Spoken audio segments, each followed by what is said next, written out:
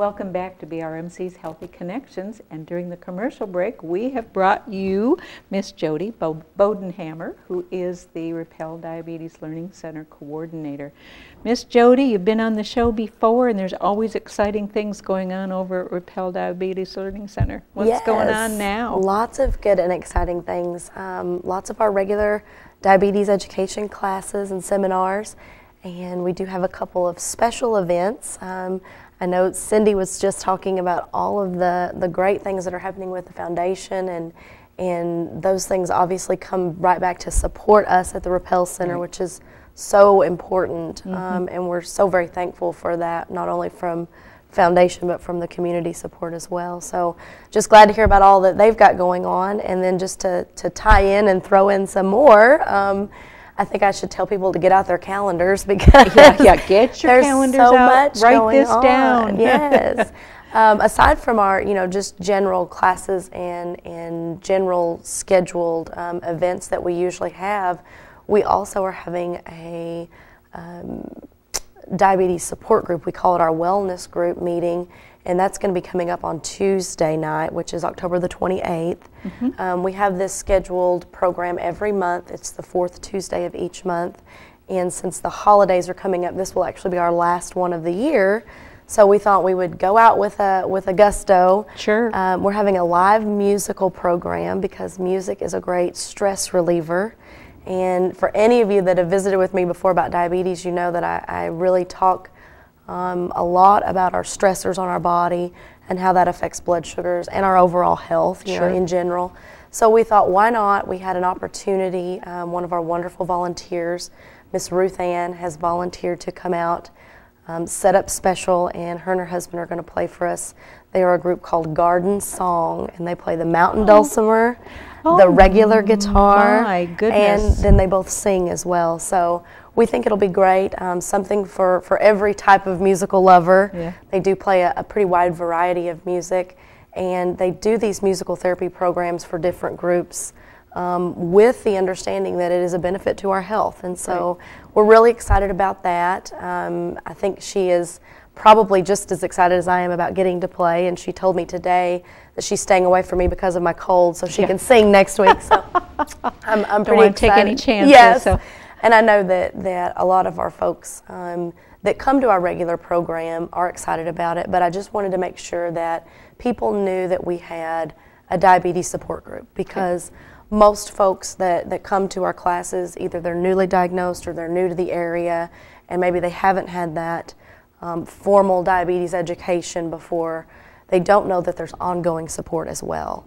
And what we want to make sure of is that people stay motivated, they stay current with their meal planning and their diet and their exercise, and even their medications. Sometimes when those types of things change, I know I see a lot of folks and a lot of my patients that, things get lost in the shuffle, and they're not sure when to take this medicine or when to do that, and then the stress levels obviously go up. And everything you're trying to defeat, it kind of comes full circle sometimes. So we want to make sure that everybody is aware of that. And I thought, what a fun way to hopefully end the year with some nice just fellowship and like I said, live music. You can't beat live music anytime, as far as I'm concerned. So. Now, is this going to be at the Rappel Diabetes Learning Center? This will actually be over in the Lagerborg Dining Room on the BRMC campus there, and of course there's parking back behind over by the cafeteria area, or the cafeteria entrance, as we call it at the hospital.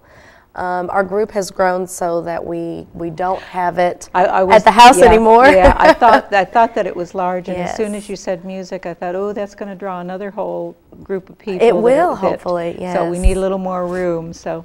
And it is, and we typically meet over there in the Lagerborg at 5 p.m. on the fourth Tuesday of each month. So this will be our last meeting of the year, and then we'll start back up again in January, and hopefully we'll keep that tradition going. I like to throw in some different things in the mix. We have different physicians come and speak. We've had Dr. Arp in the past talking about foot health, just a lot of variety of different things. Dr. Moore recently spoke with our group about neuropathies, and so lots of things that people with diabetes deal with, but maybe haven't gotten a clear-cut answer on. And so we try to make sure that we're touching Sure. All of those areas. Very knowledgeable physicians, Oh, both absolutely. of them that you mentioned. Yeah. Absolutely. So. And they do such a great job. You know, it never ceases to amaze me that I have to kind of talk them into coming, but then they get going and they're great. They're great to answer questions, and you know, all of our physicians here, we're so fortunate with that. We are. So they like to share. Yeah, just getting them, but like you said, getting them over that hurdle, that public speaking mode terrifies Well, the Donna, best they're of not them. like you and I. They don't just like to talk. Just so. So no, but once you get them over that hurdle, and as you Sure. say, once you get them going, because they're passionate about what they do Absolutely. and what they can share, and they share it when they share it well. And it's a good resource, and I know that both of them have done multiple presentations in the past for all of our different support houses in one capacity or another, you know, and it is really a true testament to our physician support in this area and how they do care about our folks. Yep. So Yep. really and truly. They go way above and beyond. Yes, Yeah. absolutely, absolutely. And I'm glad that we have this opportunity, because we don't always get coverage on items like this, and it's like this is one avenue that we can share Sure. with the public and say to them, hey, we've got just the best docs out there, because they are more than willing, and they help in so many ways. They come to Lunch and Learns, and you know, and they really could be doing something else. You know, when Sure. you think of the various, like with Dr. Moore, orthopedic surgeon, they're tired Right. after these surgeries. I mean, they're tired, but they'll still make and create the time to come and They never and cease share to their time. amaze me Yeah. about the giving spirit that Yep. they have. So Yep. it's definitely something that keeps me going and keeps us over at the Rappel House, you know, and with our diabetes patients, because it touches so many. Like you were saying earlier, you may not have diabetes, but odds are you know somebody or you're close with somebody that does. And that can be an important thing. Our other main event that we've got coming up is actually going to encompass that whole family dynamic of diabetes, because we're going to celebrate World Diabetes Day this year, which is something new we've never done at the Rappel Center as a public awareness for both type 1 and type 2 diabetes. Okay. I just today actually reached out and tried to get the schools involved with this as well. So hopefully we'll see a lot of community support with this. But we are going to have our main usual community awareness program like we've had in the past with different educational speakers and different topics. Only this year it's healthy eating begins with healthy breakfast. And I think that's going to be a really neat catch on things. We are going to be having a free healthy breakfast for everybody that attends. Now, when date and World Diabetes Day is Friday, November the 14th. So we are going to celebrate right then and there. Okay. And again, over in the Lagerborg dining room For space, because okay. of Right. the room. And this is something that's put on totally by the Rappel Diabetes Learning Center. And then we've also invited in some of our national vendors. And so we'll have some of the national companies for the meters, for the insulin pumps, for the insulins and different medications. They'll be giving out all kinds of good information and be able to provide that support to a patient. I love it when our vendors come, because odds are somebody out there is having trouble either getting their insulin or getting some of their supplies, be it for injections or pumps or even their meters. And so this is a great opportunity for the public to kind of get to come in and talk to these very national vendors and these larger companies that do support us in the diabetes avenues. And I'm really excited. I think we're going to have a great turnout. And again, Jan's going to be speaking about healthy eating and food, so you can't beat that. who's doing the breakfast? Jan and I was myself, gonna say, who's yes, doing of the breakfast? course. We'll be doing a lot of cooking and prep work leading up to that Friday. And then, like I said, Friday, November 14th, come out and help us support and bring awareness and celebrate World Diabetes Day. All right, and I think there's a color attached with that, isn't there?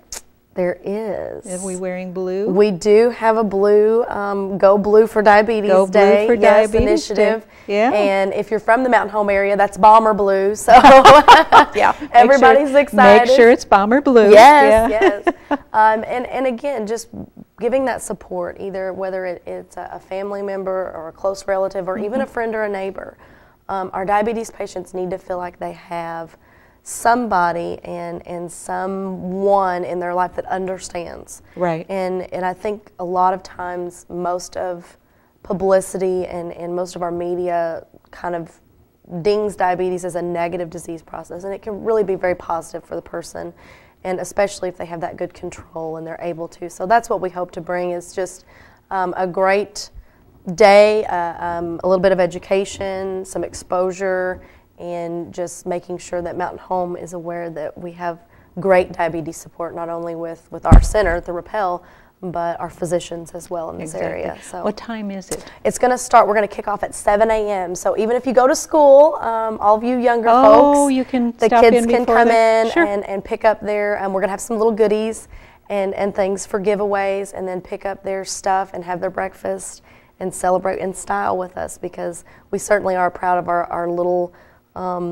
younger warriors out there that are fighting the diabetes fight every day as well, and such an inspiration to some of us more mature audience and a little bit, I'm young at heart, I like to say, but I know a lot of people, that motivation of getting together with the kids and seeing them and seeing their Absolutely. control is They're great. normal kids. So, They just happen to have diabetes. Exactly. And it's not a death sentence. No, So. no, it is not what it once was. Absolutely. From years ago. Yes. And I know with the insulin pumps, I think that's the greatest thing next to cheesecake to come along as far as diabetes goes, Right. because what a difference it makes in the quality of life for It is. anyone, but especially young kids. This is And we have tons of information about those, and can certainly answer any questions anybody has about an insulin pump. So anytime, I'll give a little phone number here for the center over where my office is, and that's the Rappel Diabetes Learning Center. 508-1765 is our direct extension. And if anybody has any questions about any of our programs, World Diabetes Day, Right. or anything else, we do ask that if you would like to come to our World Diabetes Day celebration, that you call and make a reservation so we can prepare enough food. And again, just call that office line, 508-1765, anytime, and just leave us your name and number, even if it's on the weekends and you Sure. think about it. So Sure.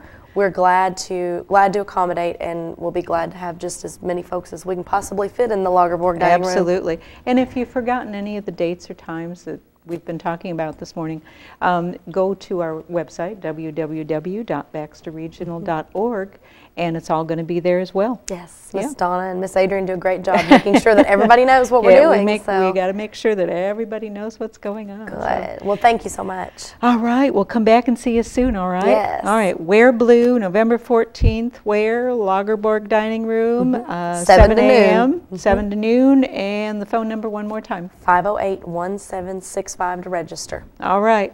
Thanks so much for joining us today for BRMC's Healthy Connections, and we'll see you again next week.